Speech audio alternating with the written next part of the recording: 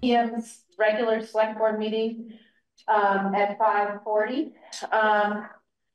We have people in the audience that are here for 6 o'clock. Welcome. We're going to start with approving the minutes of July 23rd, 2024 special meeting, action likely. And then approving the agenda for August 6th, which is just this little agenda here, action likely. Okay. So is there a motion for approving the July 23rd minutes? I make that motion. Okay, Zara moves. Moves to approve. Okay, and Randy seconds. All those in favor? Aye. Aye. Okay. Are there any amendments to the agenda? Well, there's 2 revenue permits for Zach French. I think there's one other person there. Okay, yep. That needs to be approved. Okay. Yep. Zach French and Richard Bradley. Okay, yep. Okay, with that amendment to the agenda, is there anyone who'd like to move to approve the August 6th? Yes, ma'am. Okay, that would be Randy. Is there a second? I'll second it. Okay, Vic seconds. All those in favor? Aye. Aye. And we also have Peter on the Zoom. Okay, hi Peter. Aye. Okay, so our next thing is approving modification to the emergency watershed program agreement with the New England engineers due to the July 10th, 2024 flood. Granting the select board chair authority to sign the Department of Environmental Conservation stream alteration and U.S. Army Corps of Engineers permits, and considering the maintenance agreements for these EWP projects going forward, action likely. Okay, so we have this here. Is there someone that wants to talk about this? Okay, Lincoln. Yeah, go ahead. Okay, we have Lincoln. You can tell us who you are. Lincoln, I'm actually talking to the microphone that's in this up there. Right here in front. Where am I going? This is the mic for the folks on Zoom. I bet they can hear me here, right?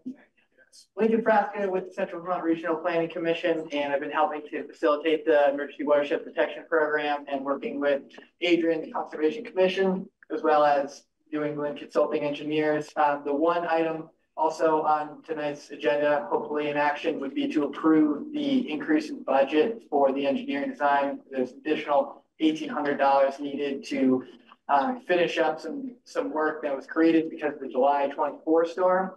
And I believe, folks saw correspondence. Hopefully the select board saw the emails with the NRCS that money is still in your pot. It would leave the town with $2,000 for administrative expenses without having to go back to the NRCS for more money. So it would be the increase in that budget, approving the landowner agreement and operation and maintenance plan, which takes the requirement off of the town to maintain these projects and puts it onto the landowner. And it also is a formal commitment for the landowner that they're committing for this project, so that when we bring the project to construction bid, we're not worried about losing projects at that stage in the program. And then lastly, with the permits that Liz mentioned, there's going to be a few changes based on this last storm. And those are 2 required permits. There's a DEC stream alteration permit and the U.S. Army Corps of Engineers self-verification permits. So we want to wait until we have all those squared away and then just get those signed all at once instead of having them one by one come to you. Okay. So, so the modification is 1,800. Yes. Okay. So did you guys get that email about how there was a slight increase, but we still had some money left over? Correct. So I think when we're thinking about this, we could make one giant motion. Do you think? Okay. So, so the next one is allowing me to sign for these permits because you're not quite ready yet to do these permits. And then I thought there was a third thing. What was the third thing? Yeah, the third thing would be to approve the landowner agreement and operation and maintenance plan. Okay, the landowner agreement and operations and maintenance plan. Got a copy of all those things. Okay. Yes, Randy. The town staff feel that the leftover budget of the $2,000 leaves us enough. Are there any other questions? Okay. Do you have any questions, Vic? I do not. Okay. Okay, so is there a motion, to, approve the modification with the extra $1,800 for the EWP agreement, that's due July, or no, that's because of the July 10th, 2024 flood. And also granting me, the select board chair, authority to sign, the permits that are gonna be forthcoming. And also to consider the, landowner agreements and maintenance plans. I'd like to make that motion as stated by Liz. Okay, Vic makes that motion. Is there a second? Second. Okay, okay. you. So Zara seconds. All those in favor of that very big motion, say aye. Aye. Okay, the ayes have it. Okay, so wow, now we're right on schedule, 5:45. Woo! I don't believe so. Okay. Yeah, I mean, you know, And a digital signature is okay? sorry. A digital signature is Yeah, okay? for the All right, purpose, and we'll give those to you as soon as we have them all. okay, great. Okay. Okay, so then we have the draft permit application. So, if you. No. have the certificate application Oh. and also. Can you tell us about it? So the, permit, we have an increasing request, as you know, for people wanting to. Hold on. Sorry.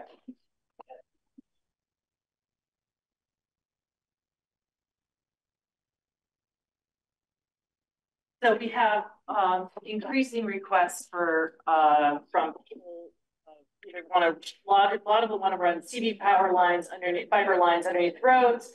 And we've had one or two come forward and there are others pending, and there is a way to do this. And I talked to Rob Halpert, I talked to other towns, and I used Callis's right-of-way application, and their permit. I sent the permit, the draft permit to Rob. Rob made some changes.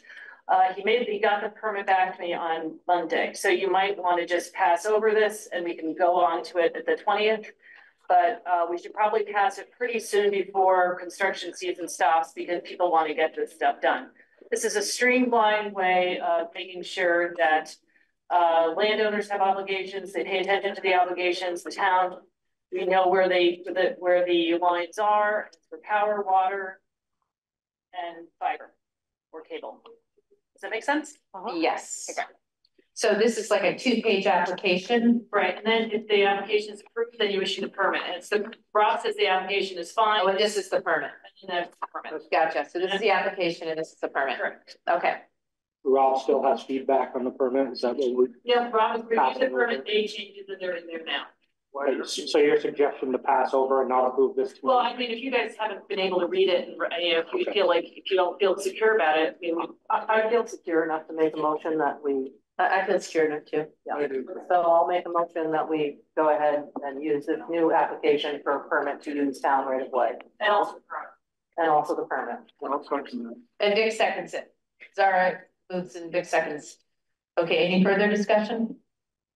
Okay, all those in favor of said motion? Aye. Aye. Aye. Okay, the ayes have it. And then we have a couple of driveway permits that are added. So we have a driveway permit for Richard Bradley on West Hill. Let's see, no, wait. Also known as 0 Macy Road. Proposed access will be located 1,400 feet from the intersection of this road to West Hill Road. So it sounds like it's right on the corner. Eric has reviewed all of this. Okay. Is Eric here or no? Okay. He's right there. Oh, there he is. Where? Where are you, Eric? We're at the driveway. We're at the Richard Bradley driveway permit. Gotcha. Gonna have to come up here. And you're saying there's no culvert needed due to the driveway will be at the top of the hill. Correct. Okay. And what are these pictures here? This is the State. That's the standard. State standards. okay. So based on where this driveway is located. Yeah, it's on the crest of the hill. Okay. Okay. Any questions about this driveway permit, folks? Anyone want to see it? I'm good with it. Okay. Dick, you good with it? I am. Okay, Randy, you good with it? Alrighty. Anyone in the public have anything to say about this driveway permit? Okay. Well, sometimes people do. Okay, so, Move to approve, the Richard Bradley, driveway permit as it sits. okay, is there a second? Second that. Vic seconds, all those in favor? Aye.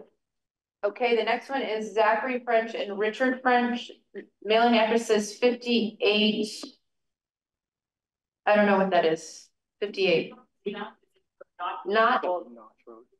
Notch Road, or is it? The application doesn't It just says, state. oh, okay, so yeah, it's just the mailing address. Okay, so it's Notch Road. It's right across from the town pit. It's an It's right across from the town. It's an existing entrance. And it's located approximately 0.2 miles from the intersection of this road to Mead Road. Okay? And they want to construct a new access.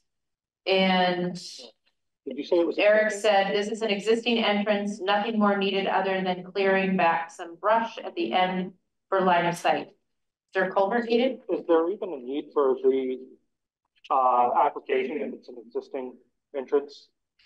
I wasn't sure, so I just went and looked at it. Better safe than sorry. Yeah. Probably good to check. And it doesn't need a culvert? Okay. Alrighty, any further questions on the Zachary French and Richard French application?